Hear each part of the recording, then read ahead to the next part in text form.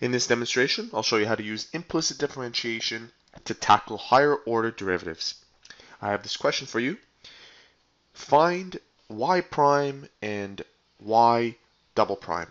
This suggests the first derivative and this suggests the second derivative.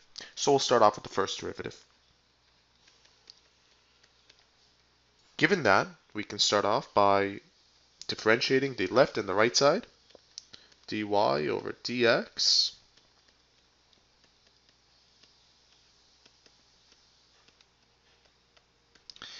And the right side goes to 0.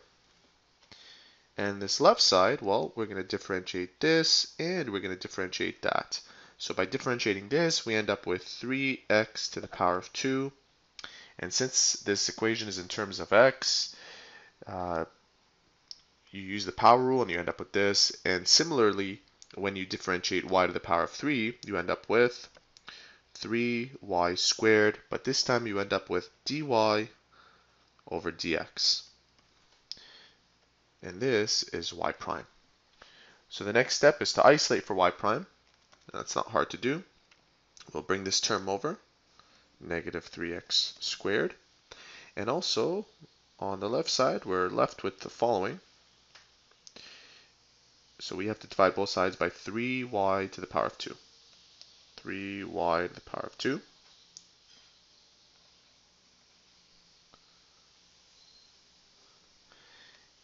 And the 3's cancel out, leaving us with strictly x squared over y squared and the negative on the top. So that is the first derivative. We will move on now to the second derivative. Y double prime. And we will differentiate the following. And you'll notice that you have a quotient now. You have a fraction. So you'll have to use the quotient rule. And in case you forgot, the quotient rule uses this pattern. Let's say we have two functions, f and g. You multiply g by the derivative of f, and then you subtract the derivative of g multiplied to the function f over g to the power of 2. So when we take the second derivative, this term right here becomes squared. And we're going to leave this term, we're going to call this term g, just so that we don't get confused. We're going to call this term f. And we're going to leave g function the way it is. I'm going to close it in brackets not to be confused. And over here we end up with negative 2x. I did the power rule here. I brought this 2 down. I subtracted that by 1.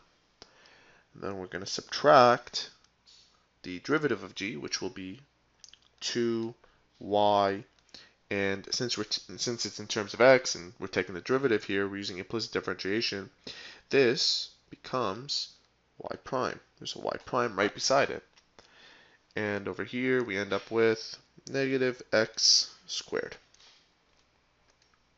So let's simplify this statement a little bit. I mean, simplification is optional, but recall that y prime, if you remember from up here, y prime is equal to something. So let's replace y prime with what it is equal to. So we have negative 2x y squared. All I've done is simplified this part here.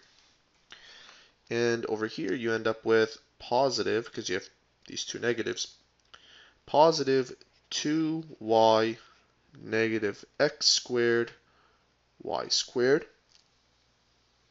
And also you have this x squared over here.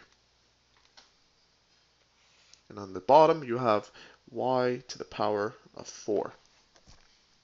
So this is ideal for us because we can now simplify this even further, this row. And one way you can do that is you can cancel out one of these y's with the y here. And similarly, this x squared and this x squared, they can come together. So here's how I see it.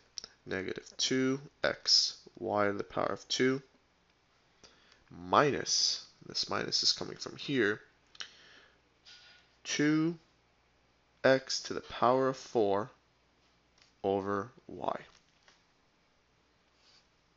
Now, many students will stop right there, but I see potential in this question. And the reason why I do is because if I multiply the bottom and the top by y, simply y, what happens to the top is, well, this y multiplies to both of these terms, and you end up with negative 2xy to the power of 3. And this term multiplied to this term gives us negative 2x to the power of 4. Pretty much we got rid of this fraction here. And on the bottom we have y to the power of 5.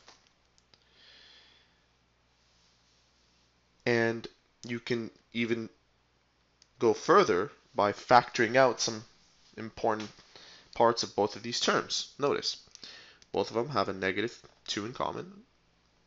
Take a look at the original equation. Notice how both these terms have a negative 2 in common, so pull out a negative 2. They both have an x in common, so pull out that x. And you're left with, just to increase the space here, and you're left with y to the power of 3 plus x to the power of 3 over y to the power of 5. Now, the reason why I went up to see what the original equation was, well, because the original equation said that x to the power of 3 plus y to the power of 3 is equal to 1. So this goes to 1. So your final answer is negative 2x over y to the power of 5. So there you have it. That is how to use implicit differentiation when it comes to finding the higher derivatives or the second derivative. If you found this tutorial helpful, please support our channel by subscribing or by liking this video. If you have any further questions, you may visit our website at biology-forums.com. We are an online service for students seeking free homework help. See you soon.